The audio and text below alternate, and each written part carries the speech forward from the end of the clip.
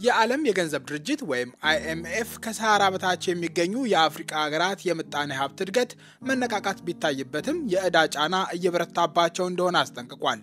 በድርጅቱ ምዘና መካከለኛዎቹ ጎራ ተመድባ የነበረችው ኢትዮጵያ አሽቆልቁላለች። ዘገባው ኢትዮጵያና ዛምቢያን የከፋ የዕዳ ጫና ስጋት ወዳለባቸው ጎራ አቀላቅሏል። የዓለም የገንዘብ ድርጅት ከዚህ ድምዳሜ ለመድረስ የየአገሮቹን የዕዳ አስተዳደርና የምጣኔ ሀብት ይዞታ መፈተሹን ዘገባውን ያጠናቀረውን የምጣኔ ሀብት ባለሙያዎች ቡድን በበላይነት የመሩት ፓፓ ንዲያዬ ይናገራሉ። ባለሙያው እንደሚሉት እንደ ኢትዮጵያ ያሉ ከሰሃራ በታች የሚገኙ የአፍሪካ ሀገሮች መንግስቶቻቸው ለሚሰሯቸው ስራዎች ብድር ማብዛታቸው ለዕዳ ጫና ዳርጓቸዋል።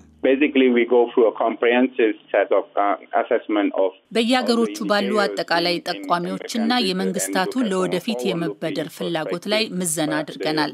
ኢትዮጵያን ጨምሮ በአማካኝ ከ6 በመቶ በላይ በሆነ ፍጥነት እያደጉ የሚገኙ ሀገሮች አሉ። የእድገታቸው ምስጢር በዋናነት የመንግስት መዋለ ንዋይ ነው። የዚህ መዋለ ንዋይ የገንዘብ ምንጭ ደግሞ ብድር ነው። ትልቁ ፈተና የአገራቱን የምጣኔ ሀብት እድገት ለግሉ ዘርፍ ከማዛወሩ ላይ ነው።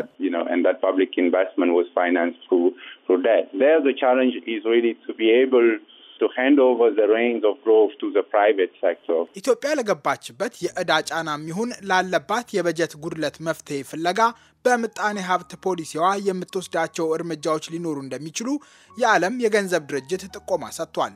በ137 ገጾች የተቀነበበው ሰነድ እንደሚለው በጎርጎሮሳዊው 2018 ዓ.ም ኢትዮጵያ ከአገር ውስጥ የምትሰበስበውን ገቢ በማጠናከር የማመጣጠን እርምጃ ትወስዳለች ተብሎ ይጠበቃል። ንድያዬ እንደሚሉት የዕዳ ጫናው የከፋባቸው ሁሉ በምጣኔ ሀብት ፖሊሲዎቻቸው እርምጃ እንዲወስዱ ይጠበቃል።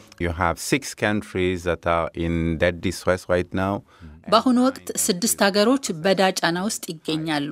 9 ደግሞ የዕዳ ጫና ውስጥ የመግባት ከፍተኛ ስጋት ያለባቸው ናቸው።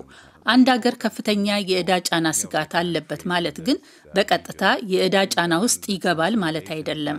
ለእነዚህ ሀገሮች ከዚህ ቀደም ቃል የገቧቸውን የማመጣጠን እርምጃዎች መውሰድ እጅግ ጠቃሚ ነገር ነው።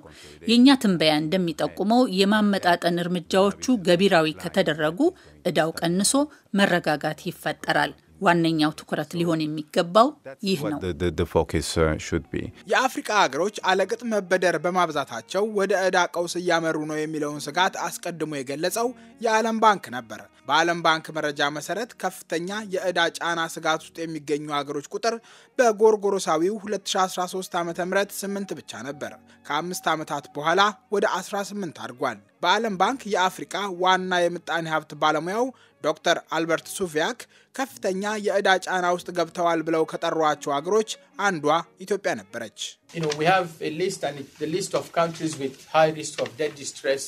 በዘገባችን ከፍተኛ የዕዳ ጫና ስጋት ያለባቸውን ሀገሮች በዝርዝር አስቀምጠናል። ግልጽ ሆኖ የሚታየው በዝርዝሩ የተቀመጡ አብዛኛዎቹ ለንቋሳ ሀገሮች መሆናቸው ነው። ከፍተኛ የዕዳ ጫና ስጋት እንዳለባቸው ከተዘረዘሩት መካከል ብሩንዲ፣ ኬፕ ቨርዴ፣ ካሜሩን፣ ማዕከላዊ አፍሪካ ሪፐብሊክ፣ ቻድ፣ 2 ኮንጎዎች፣ ኤርትራ፣ ኢትዮጵያና ጋና ይገኙበታል። በዓለም የገንዘብ ድርጅት ወይም IMF ትንበያ መሰረት ከሰሃራ በታች የሚገኙ የአፍሪካ ሀገራት የምጣኔ ሀብት በአማካኝ በ3.4 በመቶ ያድጋል። ባለፈው ዓመት 2.8 በመቶ ለነበረው የምጣኔ ሀብት እድገት መነቃቃት ዓለም አቀፍ እድገትና የሸቀጦች ዋጋ መጨመር ዋነኛ ምክንያቶች ናቸው። የሸቀጦች ዋጋ መዋዠቅ አገሮቹ ለገጠማቸው የዕዳ ጫና በምክንያትነት ይቀርባል። በዓለም ገበያ የነዳጅና ልዩ ልዩ ሸቀጦች ዋጋ ማሽቆልቆል የአፍሪካ ሀገሮችን ለዕዳ ጫና የዳረጓቸው ምክንያቶች መሆናቸውን ፓፓ ንዲያዬ ይናገራሉ። ከሰሃራ በረሃ በታች የሚገኙ የአፍሪካ ሀገሮች ከፍተኛ የመሰረተ ልማት ጉድለትና የልማት ፍላጎት ይታይባቸዋል። አብዛኛዎቹ ሀገሮች ደግሞ ተበድሮ ያን መሰረተ ልማት በመገንባት የምጣኔ ሀብታቸውን ለማሳደግና የተባበሩት መንግስታት ዘላቂ የልማት ግቦችን ለማሳካት ፈቃደኛ ናቸው። ነዳጅ ወደ ውጪ ልኮ የነበሩ አገሮች በዋጋ ማሽቆልቆል ሳቢያ የከፋ ጫና ውስጥ ገብተዋል። ከዚህ በተጨማሪም ለዓመታት በዘለቁ ግጭቶች ውስጥ የሚዳክሩ እንዲሁም ምጣኔ ሀብታቸውን የሚፈትን የጸጥታ መጓደል የገጠማቸው አገሮችም አሉ።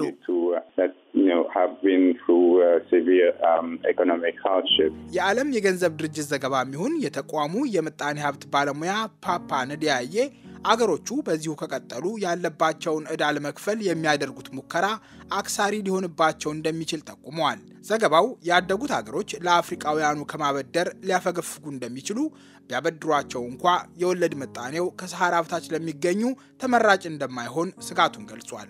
የአፍሪካ አገሮች በጎርጎሮሳዊው 2017 ዓ.ም ብቻ 7.5 ቢሊዮን ዶላር የብድር ቦንድ በዓለም ገበያ አቅርበዋል። ይህ ከጎርጎሮሳዊው 2016 አኳያ በ10 እጥፍ ይልቃል። በያዝነው ዓመትም ተጨማሪ የ11 ቢሊዮን ዶላር የብድር ቦንድ ወደ ዓለም ገበያ አቅርበዋል አሊያም ሊያቀርቡ አቅደዋል። ከጎርጎሮሳዊው 2013 እስከ 2017 ባሉት ዓመታት የአፍሪካ የውጭ ምንዛሬ ብድር በ40 በመቶ መጨመሩን የዓለም የገንዘብ ድርጅት መረጃ ይጠቁማል። ከአፍሪካ አጠቃላይ ብድር 60 በመቶ በውጭ ምንዛሪ የተደረገ ነው። በጎርጎሮሳዊው 2017 ዓ.ም የወለድ ክፍያ ከአጠቃላይ የአገሮቹ ወጪ 12 በመቶ ድርሻ ነበረው። በዓለም የገንዘብ ድርጅት ግምገማ መሰረት ቻድ፣ ኤርትራ፣ ሞዛምቢክ፣ ዴሞክራቲክ ሪፐብሊክ ኮንጎ፣ ደቡብ ሱዳንና ዚምባብዌ ለይቶላቸው ከዕዳ ጫና ውስጥ ገብተዋል። እነዚህ አብዛኛዎቹ ሀገሮች የነዳጅ ዘይት ወይም ሸቀጥ ለዓለም ገበያ የሚያቀርቡ ናቸው። እነዚህ ባልተጠበቀ የዋጋ ማሽቆልቆል ፈተና ገጥሟቸዋል። ሌሎቹ ሀገሮች ደግሞ የከረመ ፖለቲካዊና ኢኮኖሚያዊ ችግሮች አሉባቸው። እነዚህ ጉዳዮች ለአገሮቹ የዕዳ አስተዳደር ማሽቆልቆል ዋነኛ ምክንያቶች ናቸው። በዓለም የገንዘብ ድርጅት የአፍሪካ ቢሮ ዳይሬክተሩ አበበ አእምሮ ስላሴ የአህጉሪቱ ዕዳ ያደገበት ፍጥነት እጅግ አሳሳቢ ከሆነባቸው መካከል አንዱ ናቸው። ዳይሬክተሩ የአፍሪካ ሀገሮች በብድር የምጣኔ ሀብት እድገታቸውን ለማፋጠን መሞከራቸው አዋጭ እንደማይሆን ተናግረው በፖሊሲዎቻቸው የማመጣጠን እርምጃ ሊወስዱ ይገባል ሲሉ ጥሪ አቅርበዋል። መንግስታት ወጪያቸውን ለመሸፈን መበደር የተለመደ አሰራር ቢሆንም በረዥም ጊዜ ግን ከአገር ውስጥ በሚሰበስቡት ላይ ሊታመኑ እንደሚገባ ጠቁመዋል። ፓፓ ንዲያዬ የድርጅታቸውን ዘገባ እያጣቀሱ አፍሪካ የግብር አሰባሰቧን እንድታሻሽል የግል ዘርፉንም እንድታጠናክር ይመክራሉ።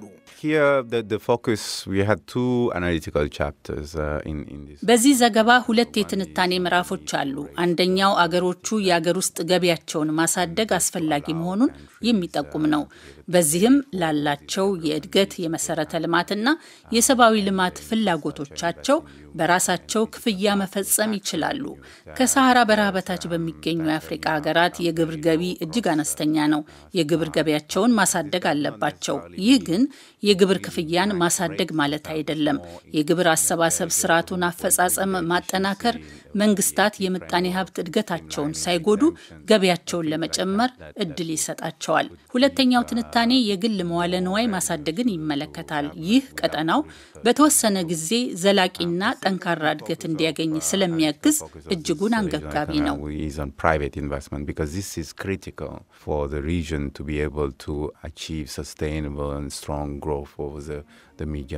የአሜሪካው ብሮኪንግስ የጥናት ማዕከል እንደሚለው ግን የአፍሪካ የዕዳ ጫና የከፋ ደረጃ ላይ ደርሷል።